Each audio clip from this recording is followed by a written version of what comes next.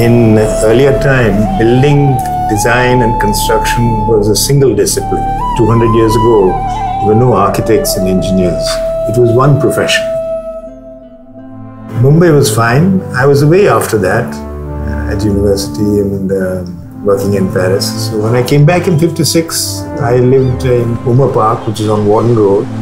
It was a comfortable city to live in. Traveling by bus was easy. I used to go to work in Chembur by bus. That was fine. During my father's term, they extended the island of Mumbai into the suburbs. It became Greater Bombay.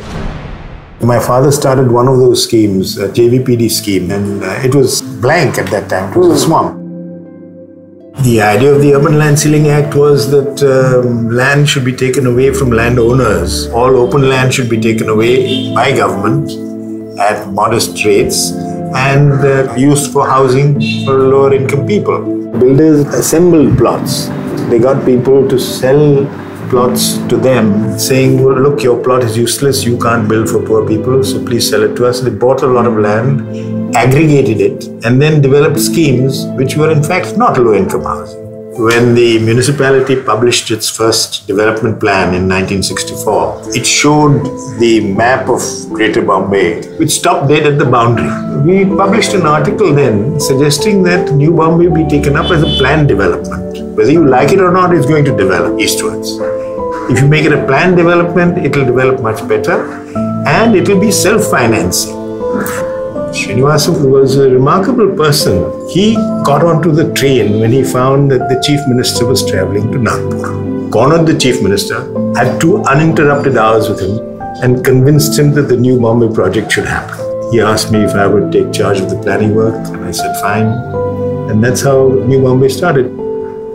We'd envisioned it as a series of nodes along a transit line, like railway stations. You would have a varying skyline, which is interesting for the city. You would have more people close to the station within walking distance, and the motor car owning public would be at the perimeter away from the crowded nodal centers. In one of its basic premises, it succeeded. From development of land and sale of land, we would realize enough money to finance all the urban infrastructure, not only the physical, water supply, sanitation, drainage and so on, but also social infrastructure, schools, hospitals, everything could be financed out of the proceeds from the sale of land. We had decided that if you want to avoid slums in New Bombay, you must provide housing across the entire spectrum of income groups in proportion to their numbers in the population. So you have an income profile of the city, you know how many people there are in each income group, and you provide land and housing for that income group accordingly, with a cross-subsidy. Land is cheaper for the poorer people, more expensive for the wealthier. And it could be completely self-sustaining.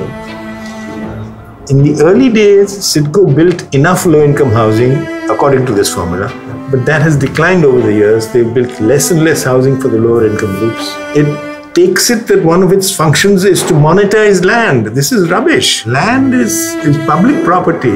It's held in trust for the public. It's to be put to the best possible use for the public.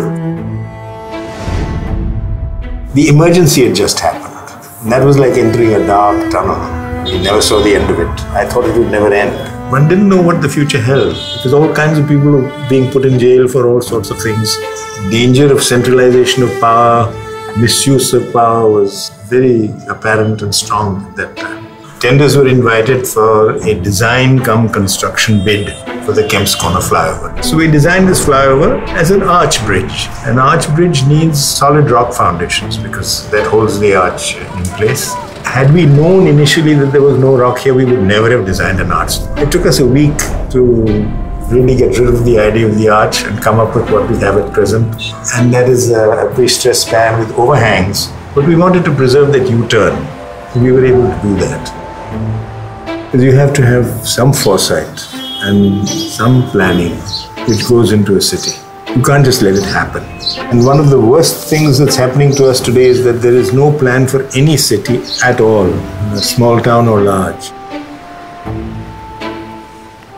Land can be made available in a variety of ways. And we must understand that basically developers do not want more land to be made available. I think that's just another way of storing black money. If you have cash, what do you do with it? Money being in the cupboard in the form of notes that might be demonetized. You have it in flats.